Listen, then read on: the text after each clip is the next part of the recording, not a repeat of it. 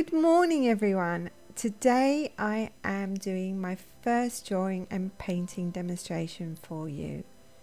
The illustration is one of my little birdies which I love drawing. Here I'm using my Sakura 003 pen to just do the outlines of my illustration. Sometimes I stick to what I've done with pencil, but sometimes I tend to just make changes with my pen as I go. If I see something that I don't like, I might change it as I, do the outlines and just adjust where I think I need to adjust.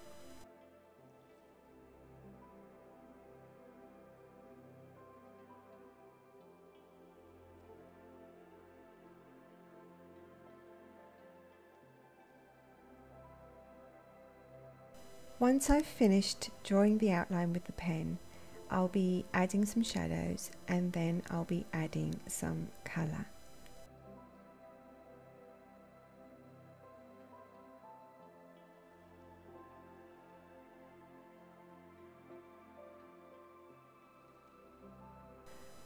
While you watch me draw this little illustration, I thought I would talk a little bit about my art and how I approach my art and why I work the way I do.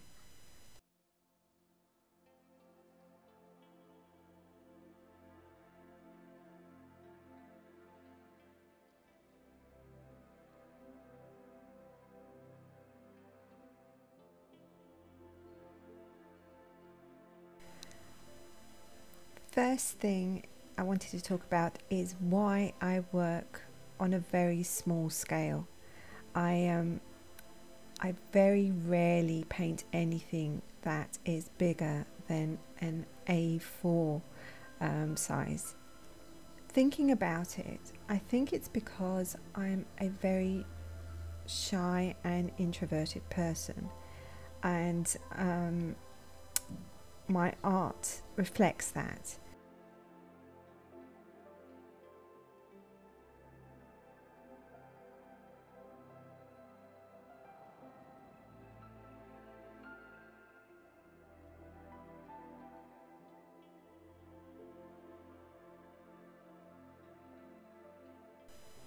I've also found myself drawn to smaller art.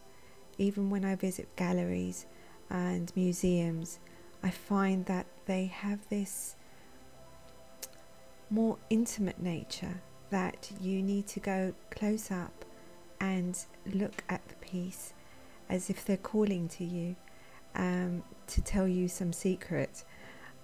So the way that I like to think of it when I work this small is that I am drawing whispers. My art isn't loud.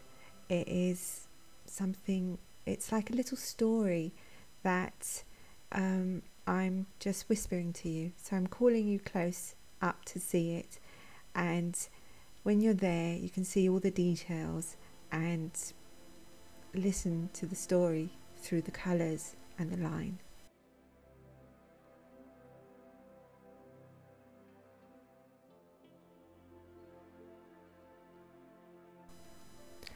Something else I'd like to talk about a little is why I work so slowly. So this piece took me all day to paint, and I work this slowly because I ponder a lot. I stop and look and try to listen to what the drawing is telling me. It's a two-way journey when you're drawing or painting. You kind of do your thing and then have to wait, look at your piece and see what it's saying to you and see where it's going and see what it needs from you. So I do a lot of that, a lot of stopping and starting until I know just what to do. I like to be sure that when I place my pen, which I can't erase on the paper, it will be in its right place. So I do draw very, very slowly.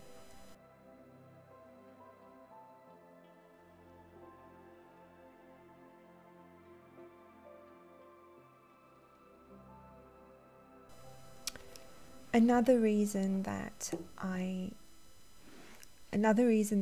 draw very slowly is because I have to. I physically have to draw slowly.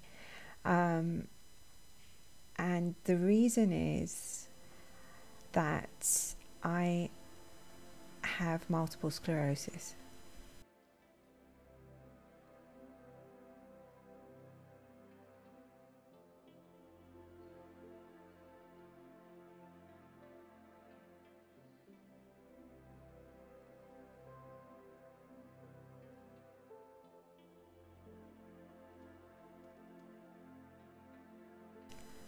I was diagnosed with multiple sclerosis last year. The type of multiple sclerosis I have is secondary progressive multiple sclerosis, which means that I don't really have the breaks that the first stage of the disease has, where I can, have good days and bad days.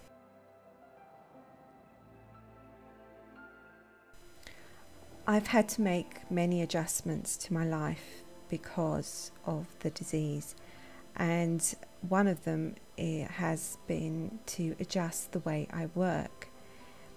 You may see me now painting on a table, and that isn't really how I paint.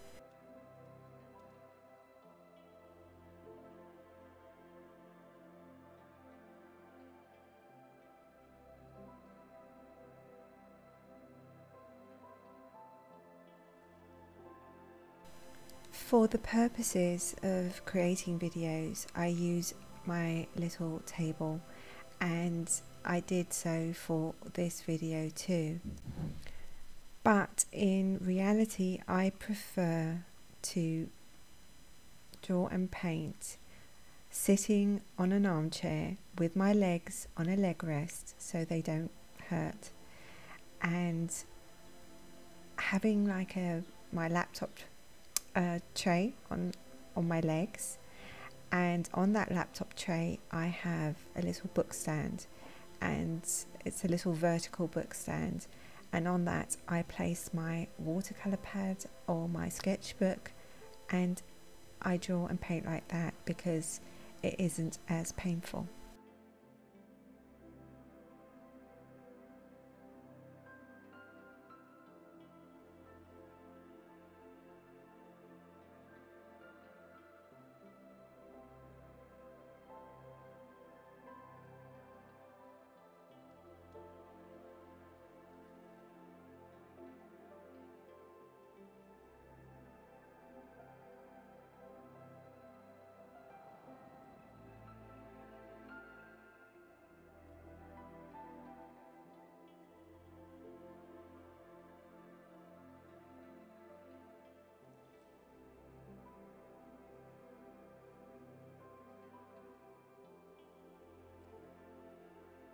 Feel immensely grateful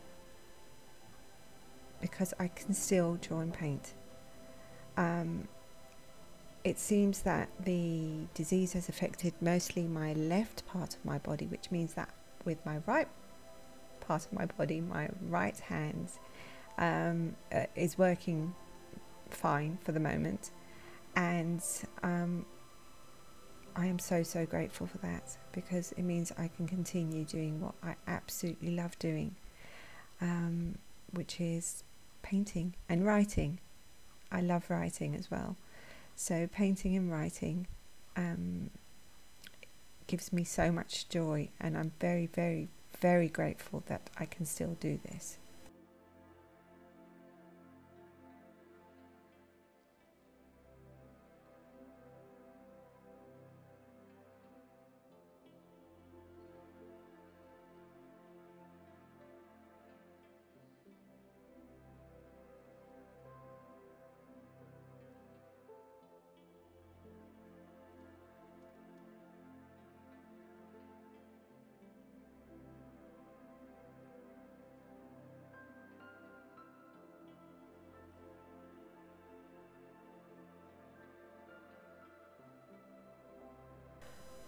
After the shock of the diagnosis had dissipated, well, kind of, because it doesn't really dissipate completely, but after it dissipated a little, I made a bucket list.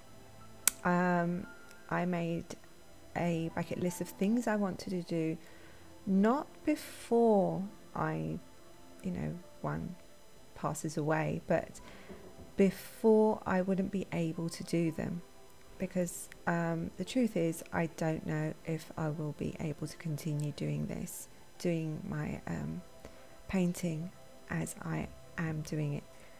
In my bucket list were two things that kind of tied together. One was that I wanted to do a YouTube channel. I wanted to do a YouTube channel because I wanted to share the love that I feel for watercolors. I love watercolors so much, and I wanted to share the joy that they give me, and I wanted to spread that joy to other people and share it with like-minded people like you.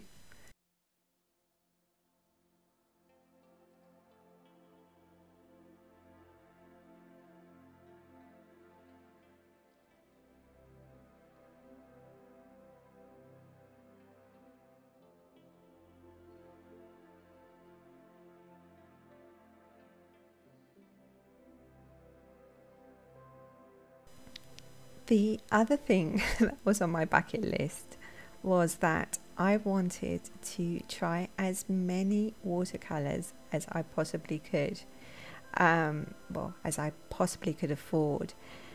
And as you know, as I have mentioned, you may have heard in previous videos that I have basically stuck to two brands, to Winsor & Newton and to Daniel Smith. And I wanted to try other brands too, and other colours from Winsor & Newton and Daniel Smith, and just discover more shades and more colours that I haven't used.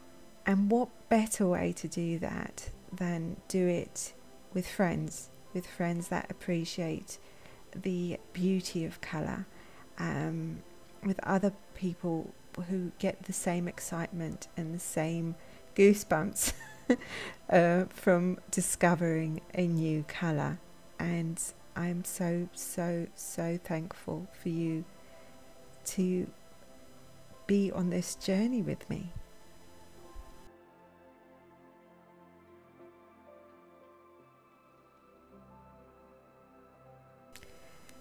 So in a way, I am kind of grateful to my diagnosis, because I don't know if I would ever had built up the courage to do this channel if it weren't for the push that and the wake-up call, if you will, that the diagnosis gave me.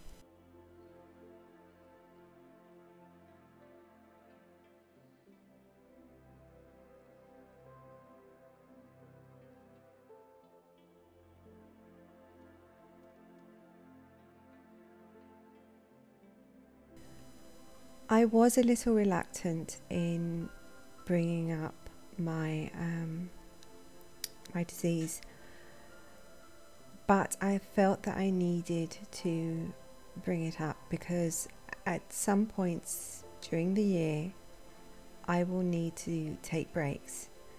I will need to have like a week off here or there where I don't do videos because my body needs to rest.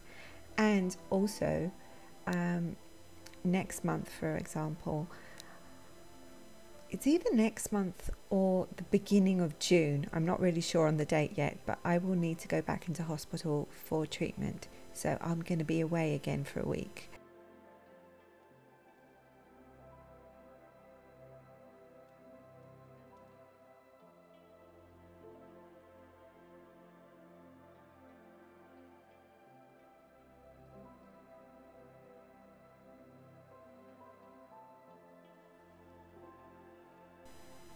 The treatment itself is just a day in the hospital, but I'm so wiped out by the end of it. I don't know if I'm coming or going. It's like I'm a little bit drunk and I have a hangover and I am been hit on the head all at the same time for a few days. So I'm kind of out of it. So it's best that I stay off camera for that period of time.